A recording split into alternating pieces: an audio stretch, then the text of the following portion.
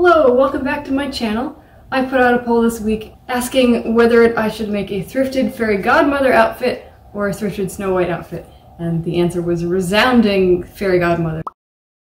So I pulled out the two blue bridesmaids dresses that I found at the thrift shop a while ago. $6 each, and there are two of them. My original plan was to make two little Cinderella dresses for my nieces, but they aren't quite the right color. So the new plan is to use one of them as a skirt for the fairy godmother costume after adjusting for the fact that this person was at least 6 inches taller than me, and use the other one as her cape and hood. So one's going to be chopped up a lot more than the other one. Before I get started, I have to get into my work outfit, so one second.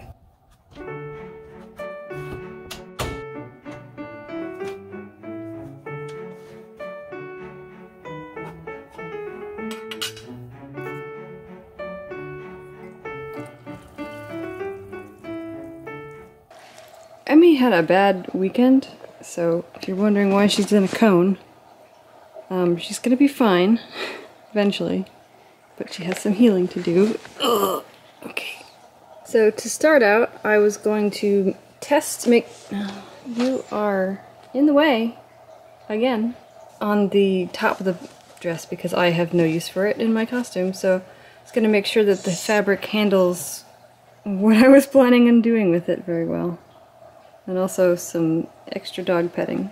Hemming is not my favorite thing to do, and there's a perfectly good hem at the bottom, so I decided just to take 6 inches off the top. I went ahead and basted the lining together so it'll stay in one piece when I cut it apart. To accommodate my lack of height, I first drew a line that was 6 inches down in disappearing ink, and then I removed all obstacles to productivity and drew another line that was 5 inches down.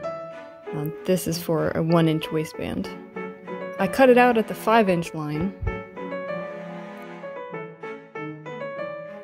This is some sweet seam ripping action right here. I reattached the zipper like a pro, and this is definitely my first attempt at it and not the second one. That's just what seam rippers are for.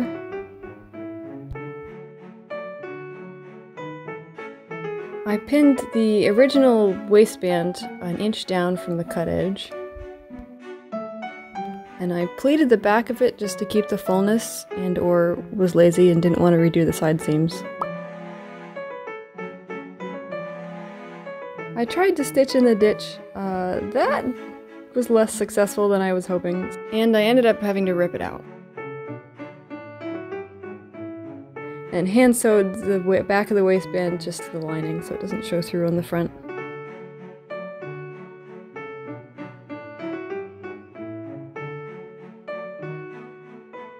And I removed the basting stitches. I have to say, that was pretty darn good. Perfect length. So I'm going to give it a quick iron, and then I'm going to switch to starting the cape.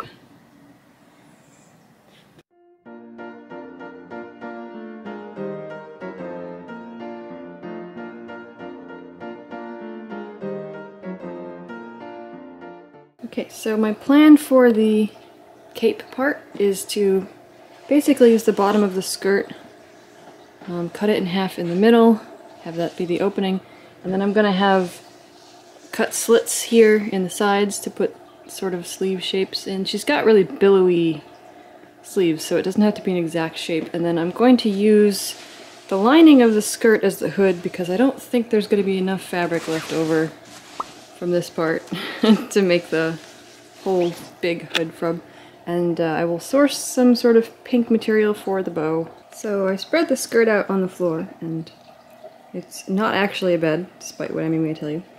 And I'm thinking right about here is kind of cape shaped, so if I cut it off here and make this the neckline, it should be pretty good. So I'm going to slice down the middle next.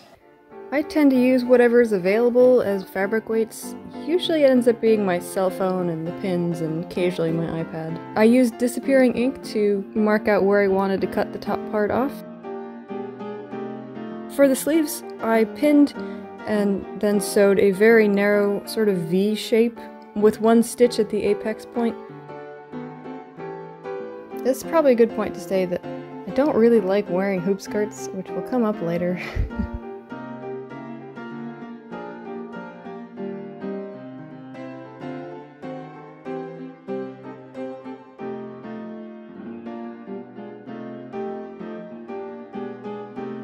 I sliced very carefully between those two stitches and flipped it over to make the sleeve.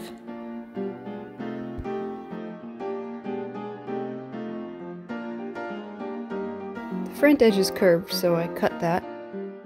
I basted the raw edge, especially of the curve. It helps it form the corner without too much puckering if you baste it first, and then I had to hem it. Yay, hemming. I did as narrow of a rolled hem as I could, and at some point along here I did gather the neckline, because I didn't show that part.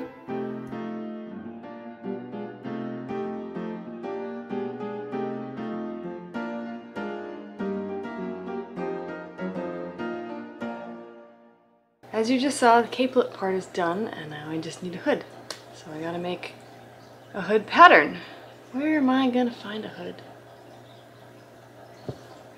So now that I was really cold without my sweatshirt, I traced the basic hood shape, and then I added, she has a bit of a peak to the back of hers, you know, traditional witch hood there. And I stitched around my tracing lines.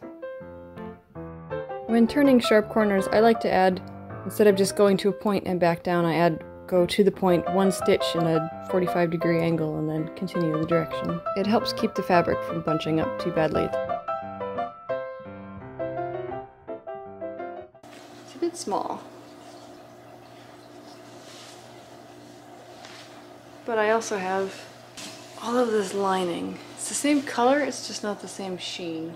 Okay, so I think what I'm gonna do is, it's not quite tall enough, and the sheen of the lining is different from this. It's really gonna bug me. What I'm gonna do, if you look closely here, you'll see that there's a line of stitching, and then about 1/4 of an inch away is the serge seam. Well, I can rip this out and see if this is a good enough seam to hold it, and if not, I can put one right there. So it should give me a bit more fabric to work with, so I'm going to do that and get back to you. Ta-da! Barely noticeable. She has her sleeves lined in pink, and I kind of just don't want to bother, so I'm going to find an old sheet that I have that's light pink and line the hood with the pink. I took my magical glitter satin left over from one of Emmie's costumes and replicated the shape of the hood and stitched it the same way. It wasn't very exciting. And then I stitched the 2 layers of the hood together.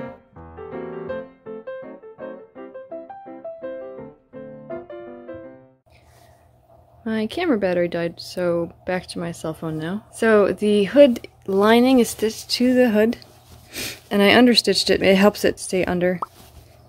It's not really a very thick seam, but I'm going to press it, and then it's time to attach it to the neckline.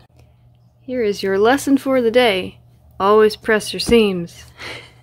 See how nice and crisp this is, and it just wants to lay the proper direction? But if I pull out the other side, it's all sorts of a mess. So now you know. I have pinned the hood to the cloak, and now it's time to sew. The hood and the cloak are now together. I did use my serger to make the edge here just nice and finished, so I don't have to worry about it. I was gonna top stitch it down, but the way that the ruffles look, it's very cute, and I didn't want to ruin that, so. Now it just needs a bow, and it's actually like, oh, it's almost 3 AM, so that's gonna have to wait till, you know, the rest of today. Cleaning is totally overrated because it just means that I can no longer find what I'm looking for. I have the perfect pink sort of satin fabric for the bow left over from my bell thing, and I don't know where it is. It's not here. Do you know where the pink satin went? Okay, so last night I finished attaching the hood, and I serged it because I have a serger and it's handy. Emmie was asleep for this part, and after a lot of digging A lot of digging.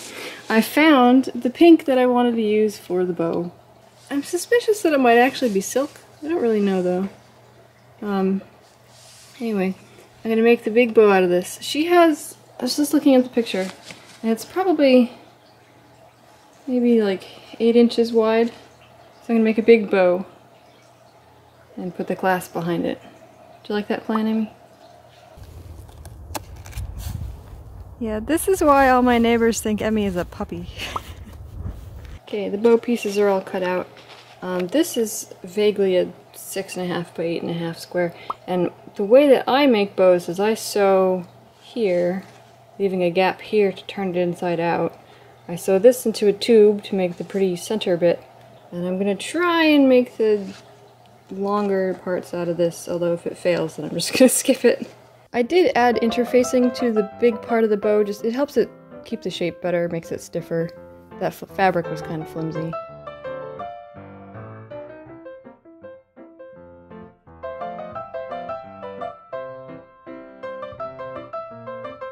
I tried to be a good seamstress and measure the center and then mark it, but it ended up being easier just to fold it in half and mark it that way. I always end up doing what I call a sort of invisible stitch, where it was supposed to be an invisible stitch, but it really wasn't. I then gathered the center of the bow to a pretty shape. It's a very scientific method there. Then I stitched the middle of the long part to the middle of the big bow. Then I used the little strap to hide all the mistakes and the thread tails and, you know, ugly parts. For the cape closure, I took the hook and eye off of the first top, and I'm going to use that to secure the two parts of the cloak together, and then I'm going to stitch the bow on one side and use one of the snaps I took off the skirt to attach it to the other side so it'll be removable. I can't find my scissors! Who knew all of this mess would be a problem? Oh boy.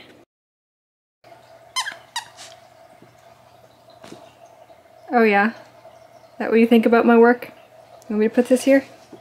Is that better? No. Hey! Emmie! The costume is done! I think it came out pretty well, and I'm gonna go try it on. Oh wait, I need a magic wand first. Hold on.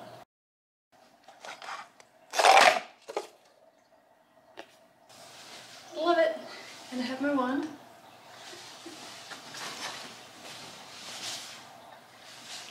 The fit is pretty darn good considering what I started with, so I'm pretty happy with this costume. I hope the color comes through because this is exactly the color combination that I was looking for. The skirt fits perfectly, the bow is absolutely fantastic. The hood, oops, leaves a little bit to be desired. It's what I had. So I'm gonna go have some fun, make some magic. Bibbidi bobbidi boo.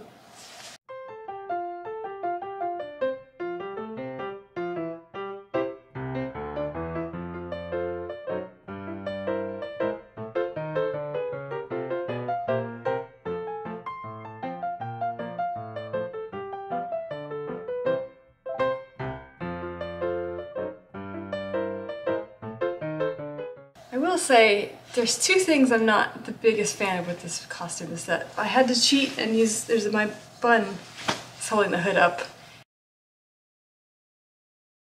And there's no pockets. The original dress didn't have pockets, so it was kind of a pain to put them in, so I skipped it. But there's plenty of billowy room to hide other stuff in here.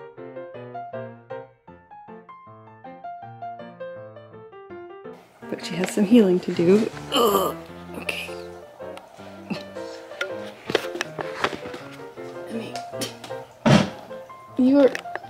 I just started. Can you stop? You're being trouble. Go lay down. In your bed. Go on. Go lay down.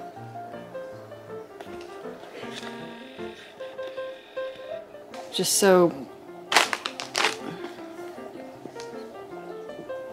I mean. You gotta go away. Good girl. And cut side Emmie perfectly.